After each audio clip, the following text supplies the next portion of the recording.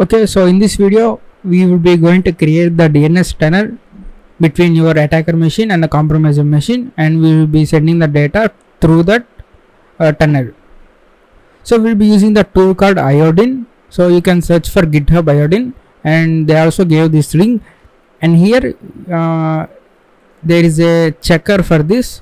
So we need to in order to create the DNS tunnel, you need to buy the domain on the Namecheap. So I have gone to Namecheap and have purchased a very cheap domain that is .xyz. It's just only $1 per year, and you can see for $1 you will get the 1 year time. So this is my domain. If you go to domain list, so what we are going to do is we are going to add one name server for this. So go to this advanced DNS, and here we will be adding the NS record, and in this NS record we will be adding this IOD. So you can change this to anything, but I am not going to change that. It can take some time to reflect this. And here you can see this is the A record for this testing, and the value is the IP address. So IP address of my Linux machine. So you can go to the Lenovo to create the Linux machine. You can't use your attacker box because it requires the public IP address.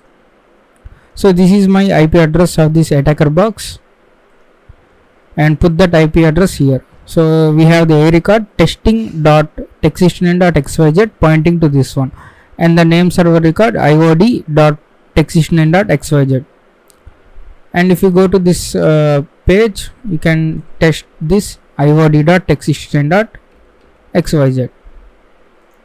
So here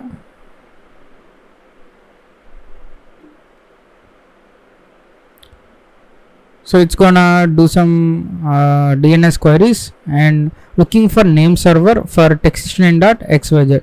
So it got the name server at dns1.registrarservers.com. If you go to and Google search for Namecheap name servers, here you can see these two are the name servers for the Namecheap. So that's how we got this DNS1.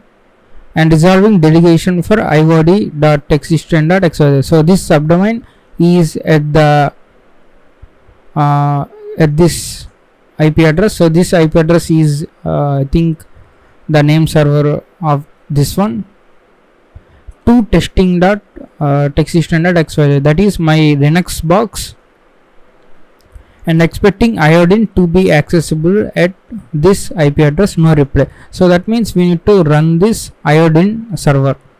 So there are two components, that is Iodine D, Iodine daemon, that is you need to run this one on the server, and normal Iodine you need to run on the client. So you can copy this one and clone the repository.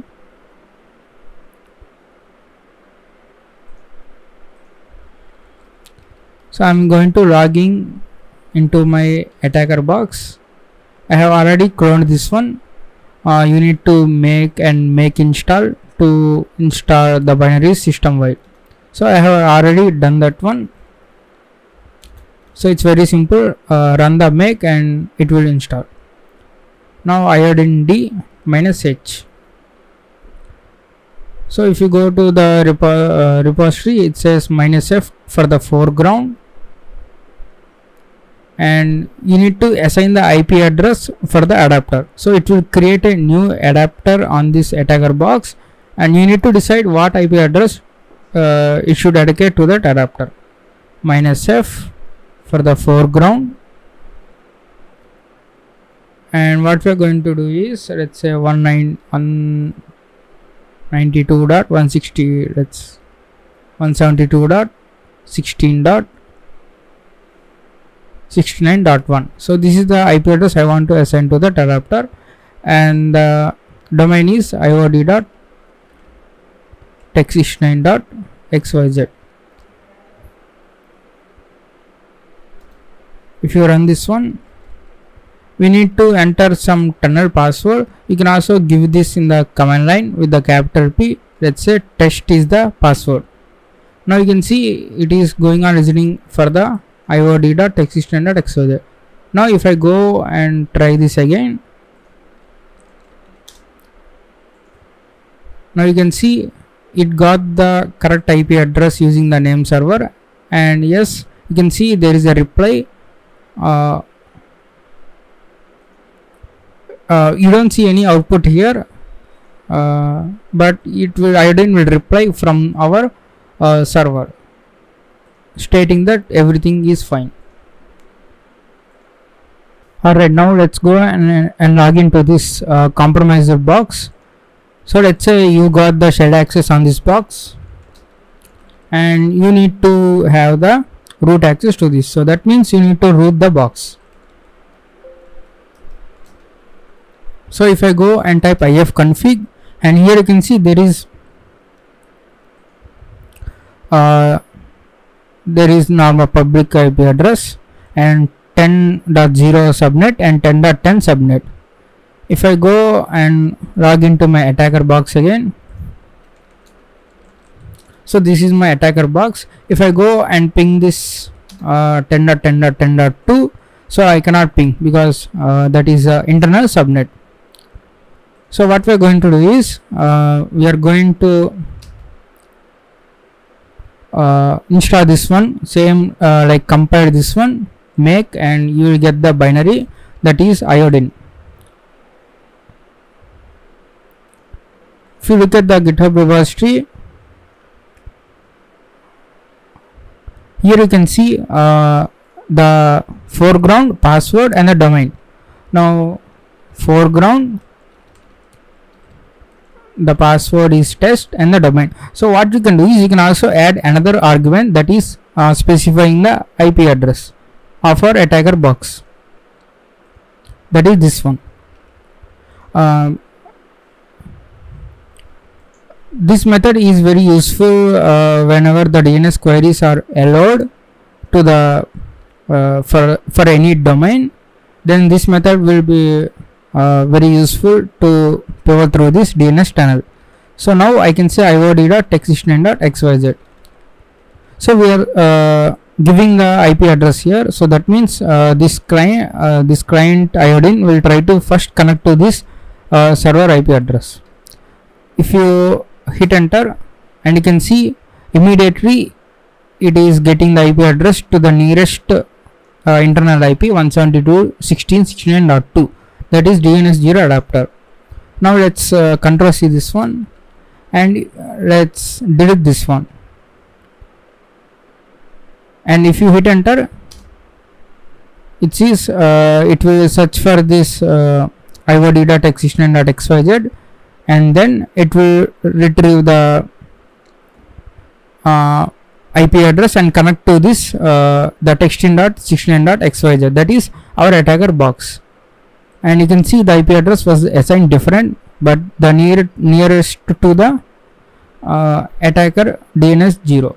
Now the setup is complete. Now let's go and open the new terminal on our attacker box, and if I type ifconfig, you will have another adapter DNS 0, which is 172.16.69.1.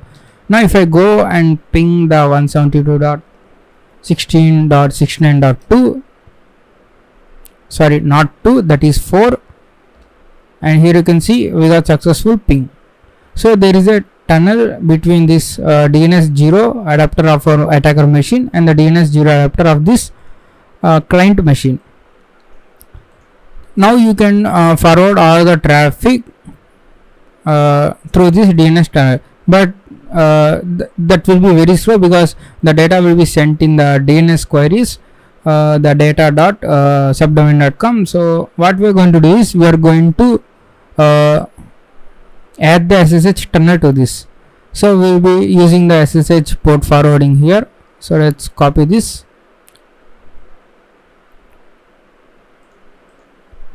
Okay, now what we are going to do is we are going to log in into this compromised box. So you can also log in as a normal user. We can say L local port forwarding, let's say 6969 port. So forward to 10.10.10.2 So we know that SSH port is running on this box, which is the 10.10.10.2. So we will be forwarding 6969 to 10.10.10 to 22. So you can log into any user, but now the IP address you want to specify is the DNS 0 adapter IP address of the client box, this one. So copy this and type here .4. Now if you hit enter, type yes and type the password. So you will be successfully logged in. So open new terminal for the attacker box, and now what we are going to do is we are going to netcat 127.0.0.1.69.69, and here you can see we got the SSH. So you can nmap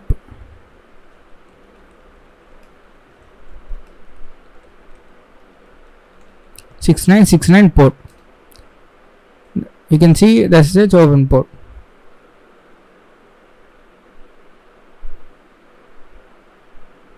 So let's go and try to SSH login. SSH root @127.0.0.1 -p6969,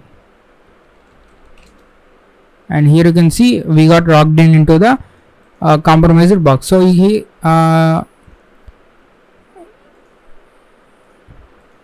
can now scan the internal network which don't have any other machines, but you can scan other machines as well.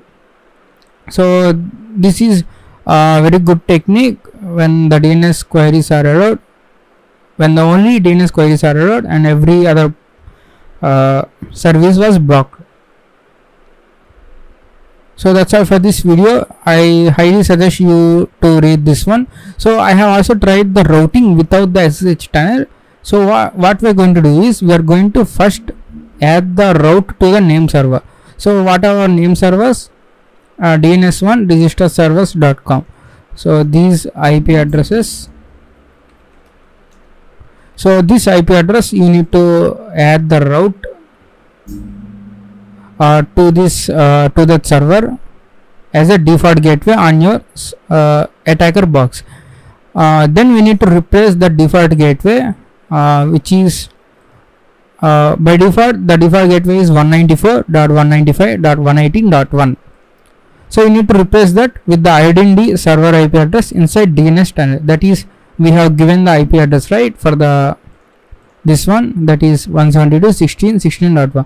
So basically we are setting this one as a default gateway and sending all the data to this tunnel. But there is one problem for this Linode. Whenever you try to change the configuration of this network, whenever you change the default gateway with this IP address, it resets. So the box freezes and we will lose the connection, and you need to reboot the box, or you need to kill that session. So this normal routing did not work. Even though if it worked, it will be very slow. So that's why I highly suggest you use the SSH tunnel over this DNS tunnel.